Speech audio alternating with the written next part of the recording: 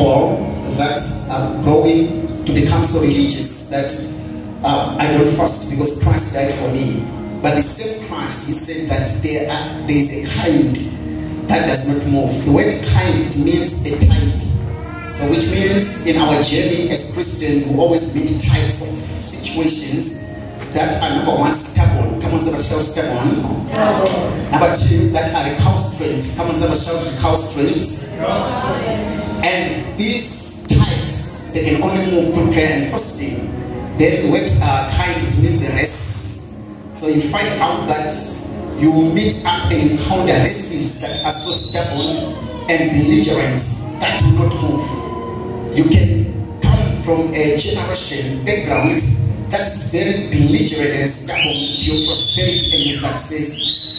The reason why some of the generations are stubborn and recalcitrant to our progress is because of the setting of our backgrounds. If I'm coming from a poverty background, it's a race that I am in. So that race, it will fight me from prospering, even though I've received Christ. Receiving Christ is a platform for me now to have access to divine possibilities. And the word kind, it means category. A group of entities that have common characteristics such that they may be grouped together. So you find out that the devil is not a spirit that is when he attacks randomly.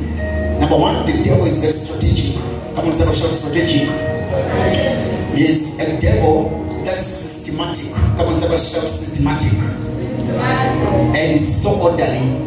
That's why he can attack people in Africa, people in Asia, people in Australia, people in Europe, people in South and North America, and we can suffer the same consequences because he is very systematic.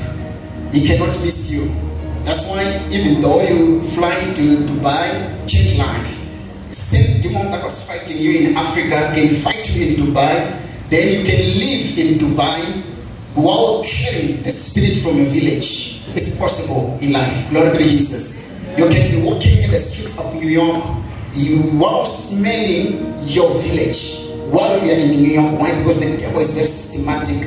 So for us now to counter the systematic way of the devil, we need to employ prayer and fasting. So prayer and fasting is not a way or a means of untwisting God. That God, last year I didn't make money, this year I untwist you, I'm going to make money. No, we don't untwist God so that God may release the dust of His glory upon our heads. When you pray and fast, if you're a prophet, then you pray and fast. What you're doing, you're sharpening your gift only, but you cannot untwist God so that you become a prophet when God did not call you a prophet. If God has not given you the grace or the ambience to become a millionaire, you cannot untwist God and become a millionaire. There must be an anointing of millions in you.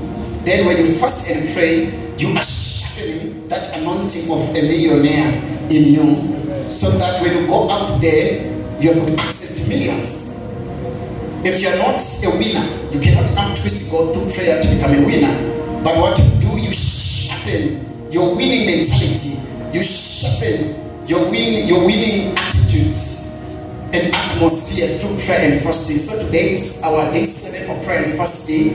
We're looking at this book of 2 Corinthians chapter 4, subsection 6 to 8, and we are praying a prayer as a way to tell the devil that, devil, you are nowhere near our God. Come on, somebody shout, devil, you are nowhere near my God. Number 2, prayer. We were saying that the devil cannot do nothing in your life without asking any permission from God. So which means the devil, even if he plans, strategizes, he will not do anything in my life unless and until there's a permission from God. So devil, you are not going to surprise me this year. So whatever is going to come to you, it's because he has passed it through the course of God, as he did with Job. It's timed by God. and we're praying and sing again.